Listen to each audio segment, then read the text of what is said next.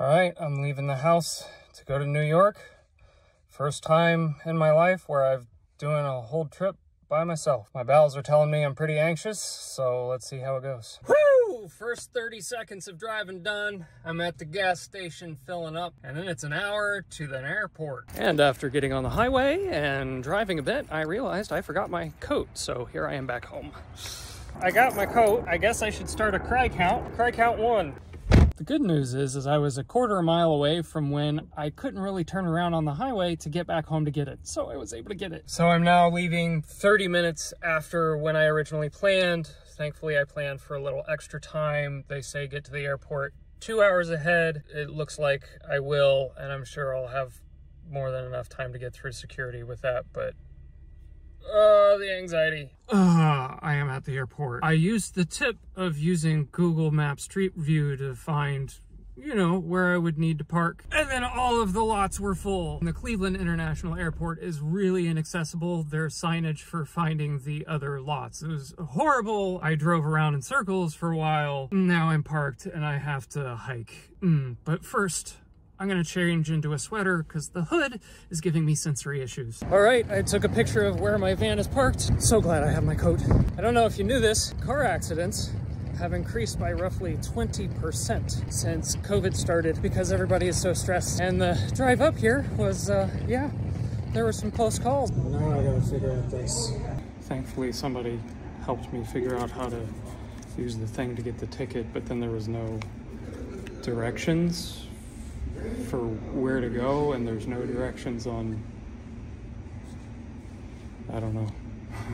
I don't know what I'm supposed to do. There's a bus out there. I don't know if it's my bus, and it's a long ways away, and I'm already in a lot of pain. I was in the wrong spot, so now I hauled my stuff all the way back. I'm on an elevator that smells like piss. This is... So it turns out that I needed to take a train, though nobody told me that. I found the train because I overheard two people talking. They said they were going to the airport, so I followed them. And the one guy was like, yeah, I work at the airport, so if you're parked down there, that's fine. They let you do that for 5 days. My trip is 6 days, so I hope I don't come back and find my van towed. Oh my God, that was overloading. So I've gotten into the airport. I checked my bag. The person was really rude and unhelpful. Didn't seem to notice my sunflower lanyard. I am in a lot of pain, and now I have to gear myself up to get through TSA, but I find out that my flight has been delayed for 97 minutes. I have extra time that I don't necessarily want. So I just waited in line to go into TSA, and they scanned it, and they're like, you don't have TSA pre-check. I have no idea what that is. And then I asked about the sunflower lanyard and assistance because I don't know what to do. And they're like, yeah, you have to call ahead to do that. But I filled that out on my check-in, that I might need extra help. And the freaking lights in the TSA are flickering. Oh, holy fuck. While I was in the TSA line, I pulled up my boarding pass on my phone. The app had refreshed and my boarding pass was gone and I still can't find it. I asked one TSA person about assistance, and she was like, oh, you're supposed to call ahead. That's an accessibility barrier if we have to call ahead. Like, I thought I put it through on the app, but no, you have to call. You don't provide assistance to people with disabilities unless they call ahead. So if they show up and they didn't know that, you just say, sorry, we're not gonna help you. And she said, okay, so just talk to the person when you get up to the line and show them, and they'll be able to assist you. So I did that. He had no clue. He was like, what? Yeah, just take that out and put it in the bin.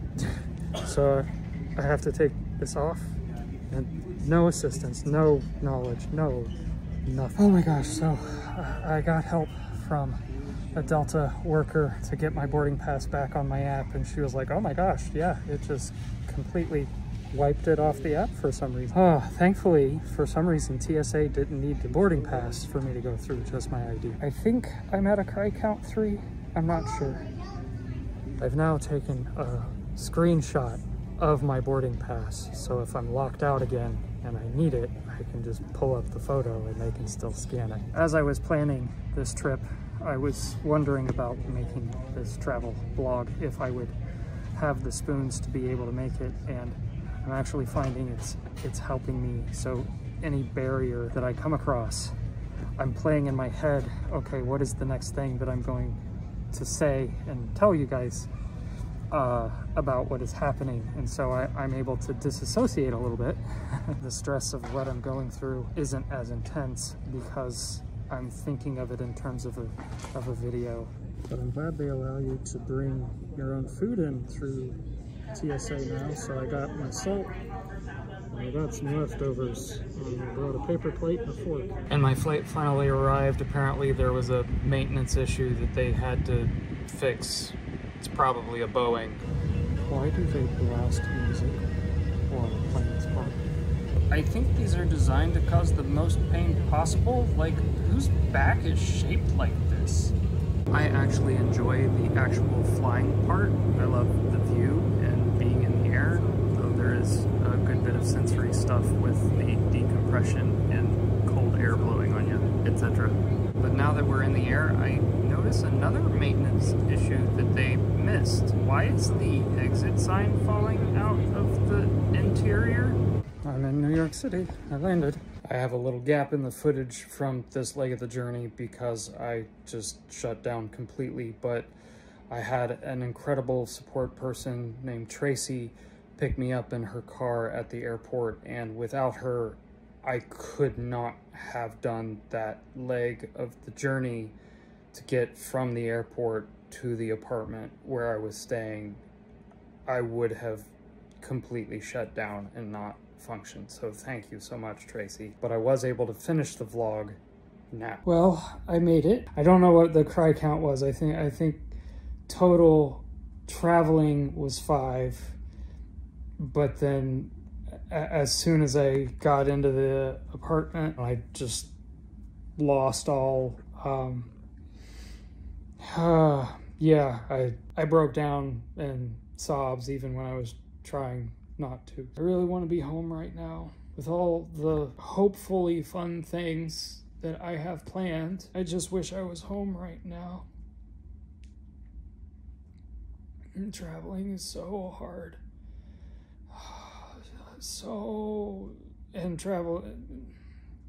I'm glad I'm here, but it is really uncomfortable not having not being in my own space with my things that I know I'm safe in. So if you struggle with traveling, don't feel bad. I want to normalize this. It's okay to have these needs, and to, like, traveling sucks for everybody. For people like me, it sucks a lot more. As a society, I think we should put in place things that make traveling not suck so bad for everybody, but especially those with disabilities.